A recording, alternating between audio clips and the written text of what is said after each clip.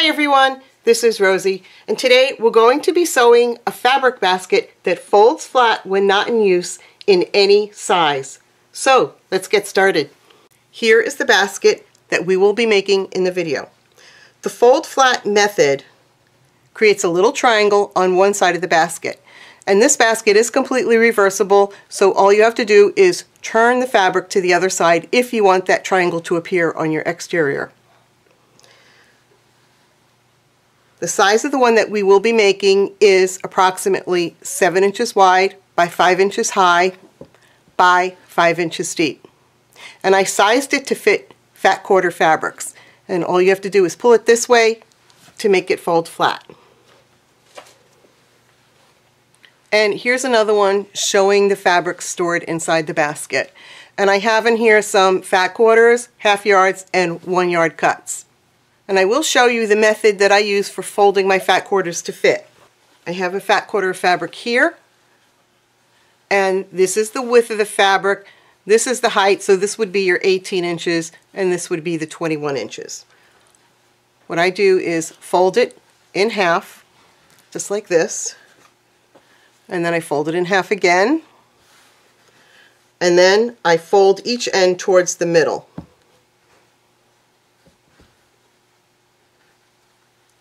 And the basket that we'll be making in the video is the perfect size for folding it this way. If you have a different method for folding your fat quarters, or you just simply want a different size basket, I have a worksheet that I'll go over with you to show you how to make this basket in any size. I have been obsessed with the fold flat method for a very long time, and I'd like to share a few past projects with you before we go over the worksheet. This is a little tote bag that folds up into a case so that you can easily drop it into a larger bag when you go shopping. It opens up, and the bottom of the tote uses the fold flat method. Next, I have a little gift bag, and I believe I show you how to make this in any size. It has the fold flat bottom, and this one is completely reversible.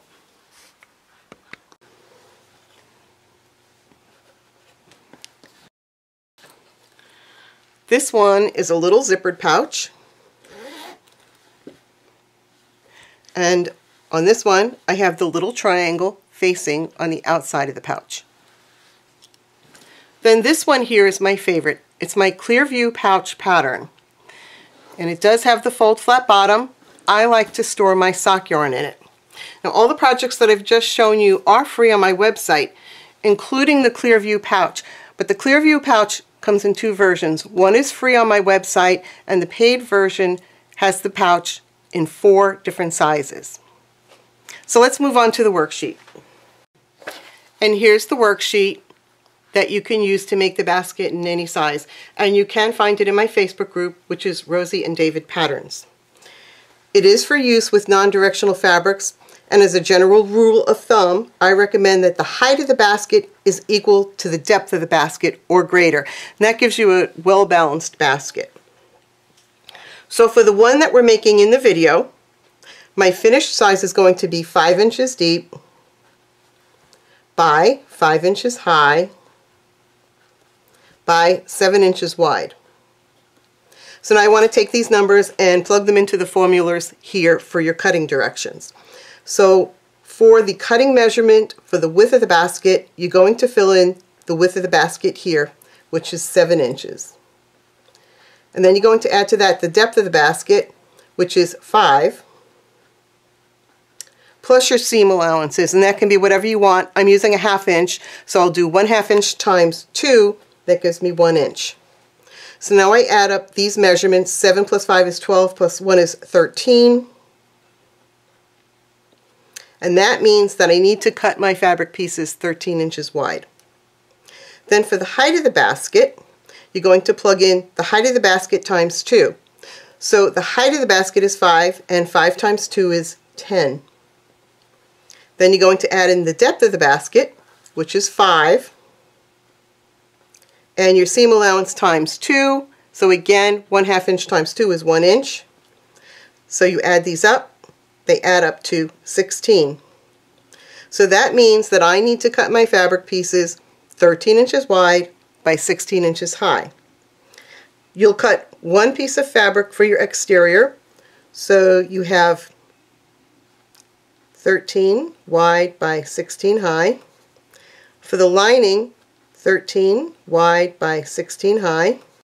And then you need two pieces of woven interfacing, so you're going to cut two pieces that are 13 inches wide by 16 inches high. Now, if you want to use a heavier interfacing such as Decoville Light or fusible fleece, you can do that, but you want to change the measurement just a little bit. And I have a note here that says, if using a heavier interfacing, eliminate the measurement for the seam allowance when cutting your interfacing to reduce bulk. So from the 13 we take off an inch, so that would mean 12 inches wide by 15 inches high. So I just took an inch off of the 13 inches and an inch off of the 16 inches to give me the measurement here for the heavier interfacing. Now, if you decide that you don't want to follow my general rule of thumb here, and you don't want your basket to be as high as it is deep, the answer is yes, it doesn't have to be as high as deep. But you do have to keep in mind that when you make the basket, you're going to have that little triangle forming on the inside.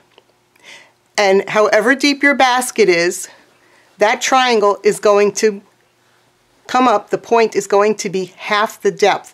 So the triangle in this basket is coming up 2.5 inches from the bottom. And you have to have enough room above that little triangle tip to accommodate the triangle.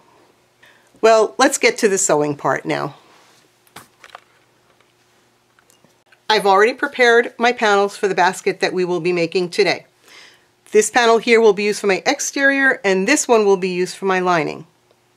I'm using 100% cotton quilting fabric for both panels, and each panel has already been interfaced with the Pellon SF101. We're going to start by working with the exterior panel. I've gone ahead and cut them to size according to the worksheet that we just went over. So each one of these panels is 13 inches wide by 16 inches high.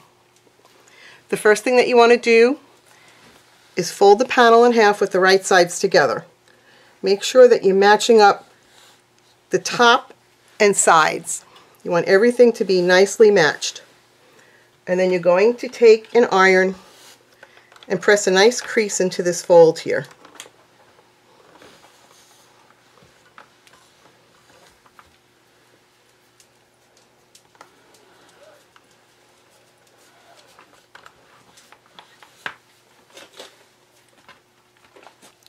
Now we want to mark a line up from the fold, and the distance that we're marking up from the fold is going to be 1/2 of the depth of your basket.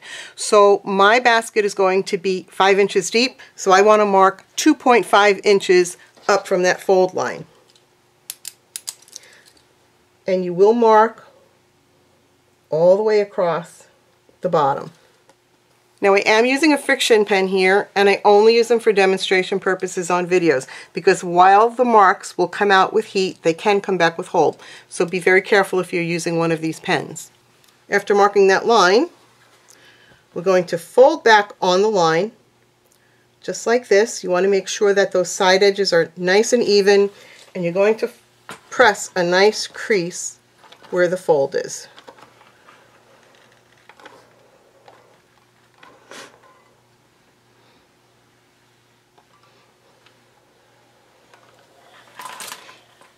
Now I want you to flip this over so that the fold is now on your work surface, and I want you to put an X on this side of the basket, and you'll understand later why we're putting an X there. Next, you're going to take your lining piece and you want to fold it in half with right sides together, just like you did for the exterior, making sure that your top and side edges are all even with each other. And then you want to move down to where the fold is and make a small clip right where that fold is.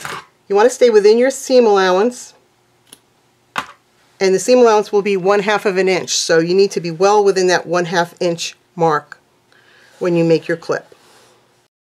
And you'll do this to both sides.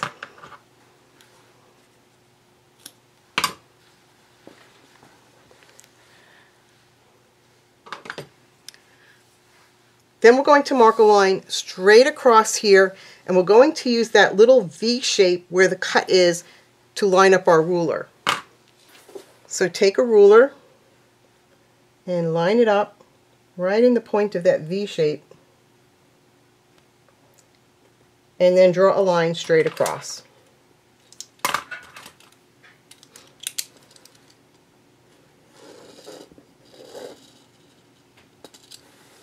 Just like that.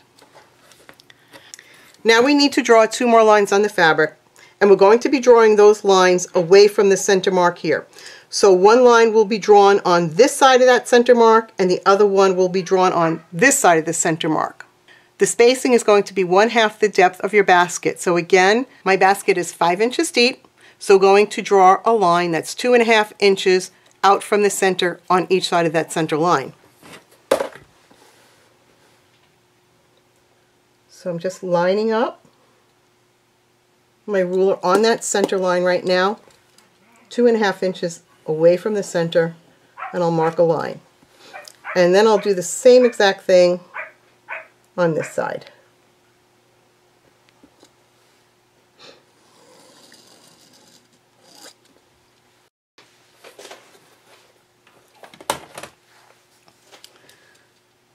So this line and this line should be 5 inches apart.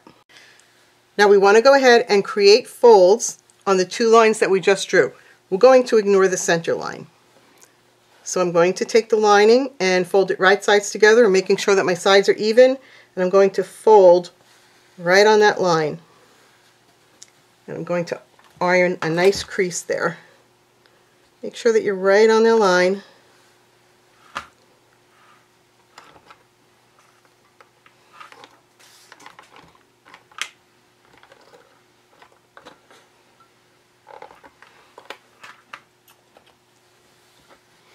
And now we can flip this over, and we're going to fold on that second line.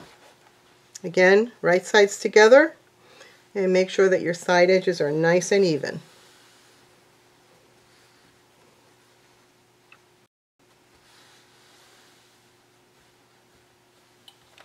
And then press a nice crease in that line.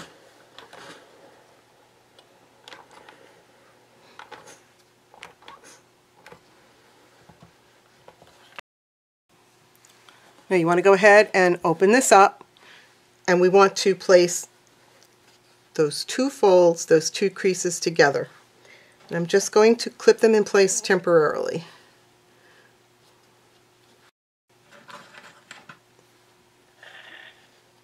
You want to make sure that those folds are nice and even with each other.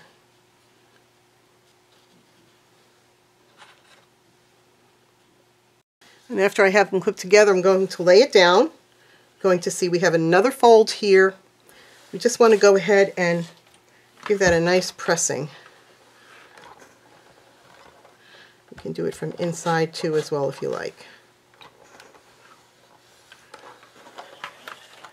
Now we're going to bring back our exterior. And what I want to do next is draw a line 1/2 inch away from the top edges. And this is going to be my stitching line. So the seam allowance will be 1/2 of an inch, and I just like to draw on my stitching line. For something that's as small as this, I don't mind doing that. It helps me to be more accurate. We'll do that on both sides.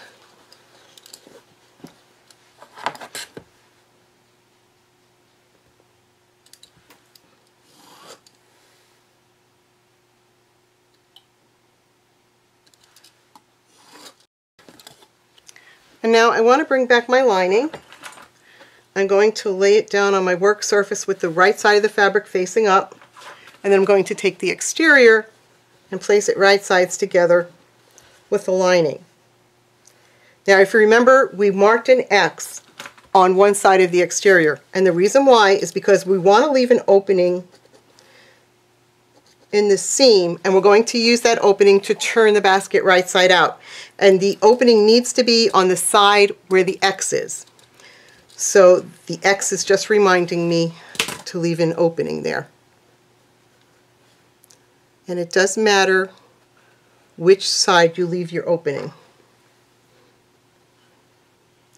So I'm going to clip the top edges together on both sides.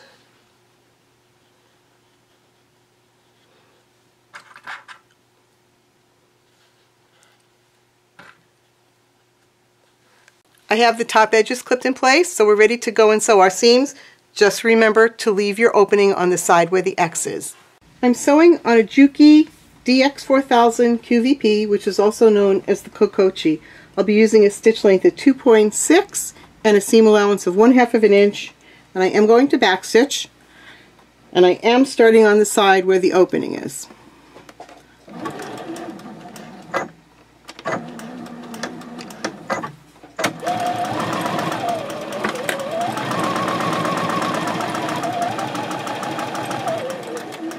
Now when I get to this mark here, which indicates the beginning of my opening, I'm going to backstitch.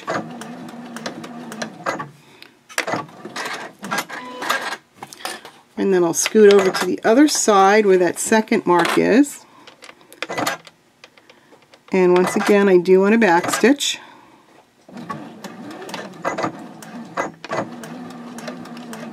And then I'll stitch off to the end and backstitch.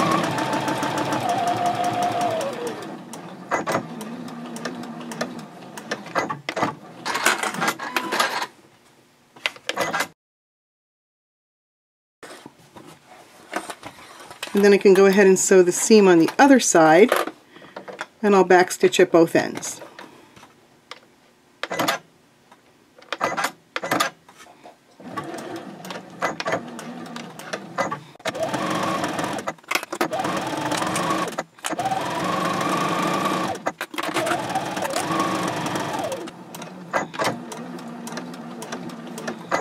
Now you want to go ahead and press your seams open, and you want to be careful to stay away from these folds here with your iron. So I just line it up, make sure that I'm not on top of any of those folds. And I'm just going to press the seams open flat.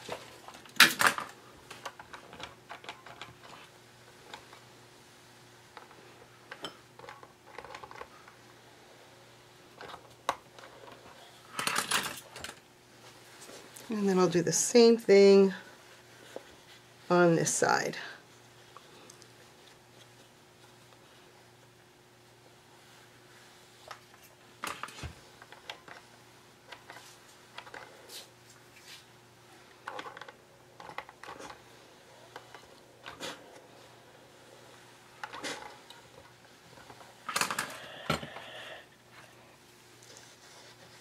Now we want to line up these seams here that'll be along the top of the basket. So line them up. You want to make sure that your seams are perfectly aligned. And then I like to put in a few pins just to hold them in place. We'll do this on both sides.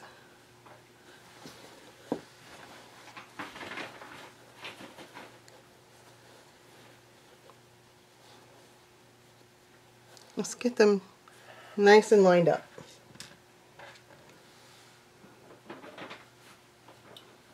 And I'm not pinning right into where the seam line is, I'm pinning to the side of the seam line, into the seam allowance. Okay? So what you should have now are the two top seams clipped together for both the lining and the exterior. On this side I have the exterior with one fold. On this side I have the lining with the two folds in it. I want to take my exterior side and bring it down over the lining. And I'm going to flip it over this way. Now my lining is on top with the two folds, and my exterior is on the bottom with the one fold. I'm going to take the top fold on the lining and push it back. That's going to expose the center crease on the lining. We want the fold of the exterior to be sandwiched in between the two folds of the lining. And I want to take the exterior fold and place it right here on top of this fold of the lining. And I want the edge of the fold here to be sitting right on the crease of the fold of the exterior. So I'm just going to place them together, make sure that it's all sitting in there nicely, And then you're going to take the exterior and fold it up over that first fold on the lining, just like this. And the fold on the exterior should be sitting right on that center crease line on the lining. Then you're going to take the second fold of the lining and place it over the fold of the exterior. You want to make sure that these fold lines, these creases, are even with each other. And you're going to clip them together.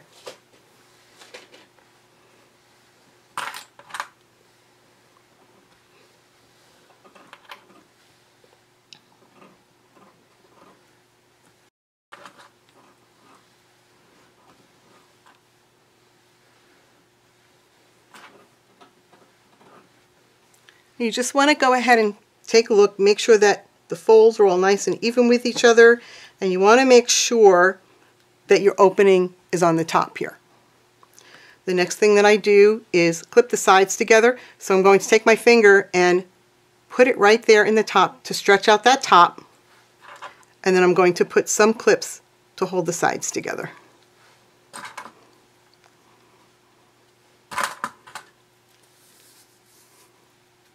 And then you'll do the same thing on this side. I'm going to stretch the sides right at the top there and put in a few clips.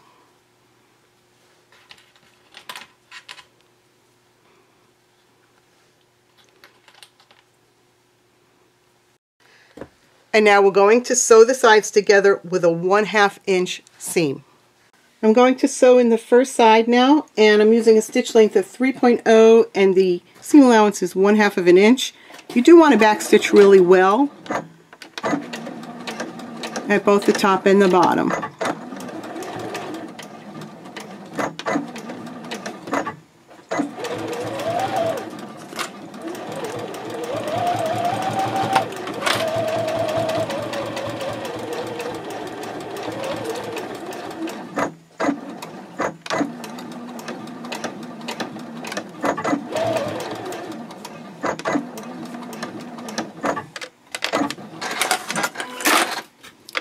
Then I'll flip this over and I'll go ahead and sew the second side seam.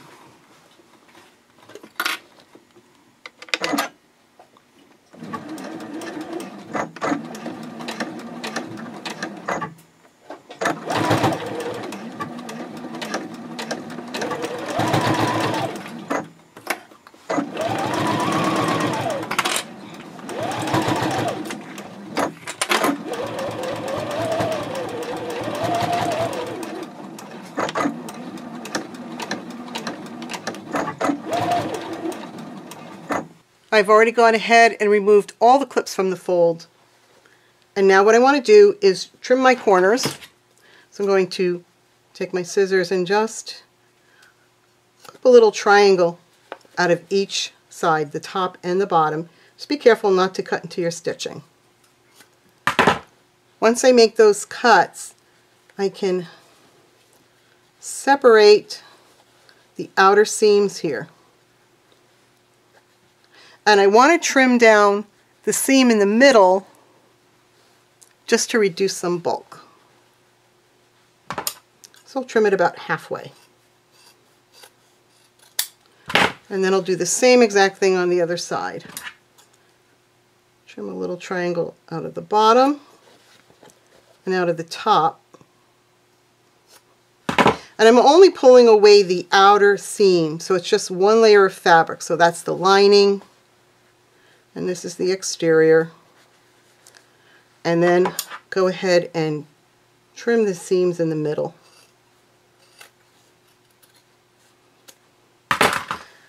Then after I do that, I just go ahead and give everything a nice pressing.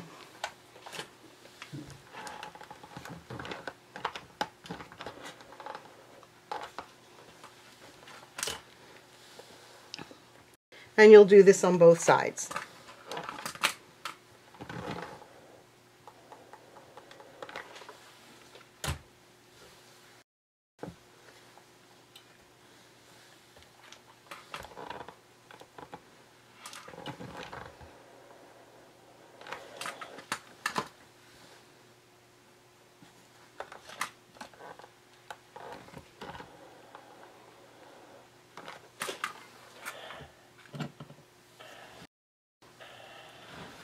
And now we're ready to turn this right side out. So you're going to reach into where your opening is and just start pushing the entire piece through the opening.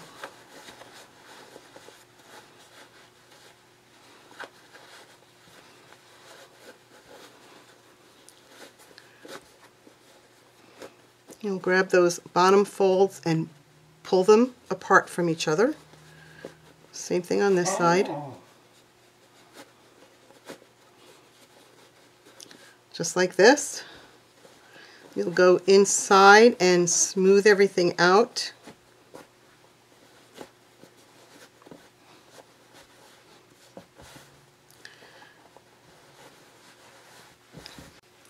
The only thing left to do is close up this opening, and we'll do that with some top stitching. I do like to make sure that I roll those seams out so that the seam line is laying right on top here. And I do go ahead and give that a little bit of a pressing before I top stitch.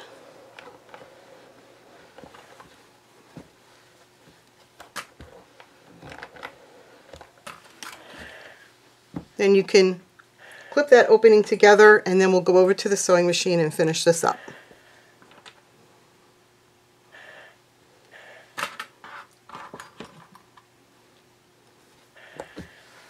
I'm top stitching about 1/8 of an inch away from the edge with a stitch length of 3.0. You don't have to back stitch at the beginning, we can take care of that in the end. And I am top stitching from the lining side.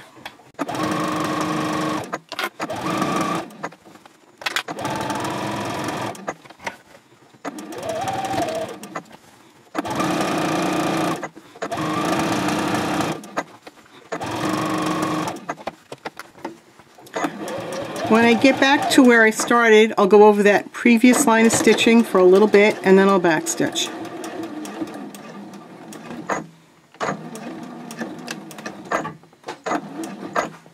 Well, I do hope that you've enjoyed this video, and I hope that you'll give this technique a try. This technique is really my favorite way to box up the bottom of a bag. I would like to thank everybody who has supported me by subscribing to my channel and liking my videos. If you're not already a subscriber, I would love to have you as one, and I'd love to see you over at my Facebook group, which is Rosie and David Patterns. Thanks for watching.